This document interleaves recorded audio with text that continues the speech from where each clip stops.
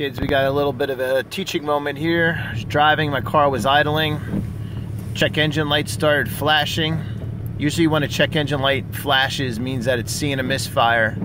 I gave it gas a couple times and it smoothed itself out, stopped flashing.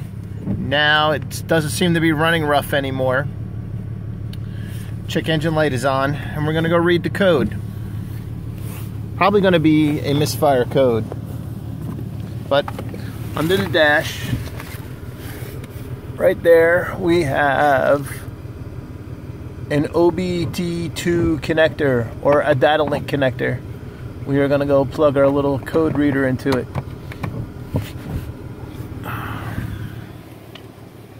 Alright, our code reader has come on. I got some things I can choose from, but I'm going to go to OBD2. So I'm going to wind up hitting enter. Now it's talking to my car. It's found two codes. I'm going to hit enter again.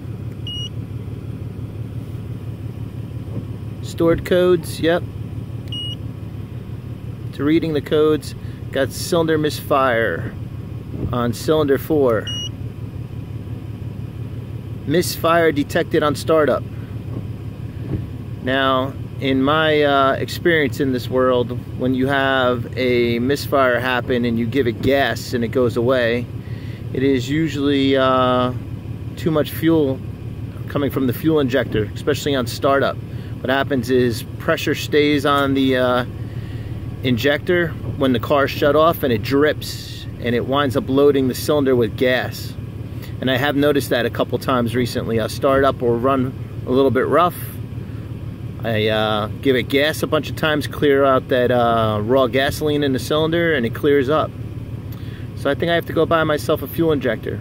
But if it was a hard misfire constantly, I'd be doing some spark tests and coil tests. But I feel like I've been having this problem for a little while, and I'm going to wind up putting fuel injectors anyway. Now I'm going to go do what's called a clear because I want to get rid of this check engine light, see if it comes back. So I'm going to hit exit. I'm going to go to previous menu. I'm going to go to erase codes. And yes, I definitely want to erase my codes. And yes, I know it's going to take away my freeze frame data. Freeze frame data, just so you guys don't know, is that when the code is set, it takes a look at some sensors. Like it will show the RPM, how much load was on it, what temperature the car was at, throttle position, air temp, things like that.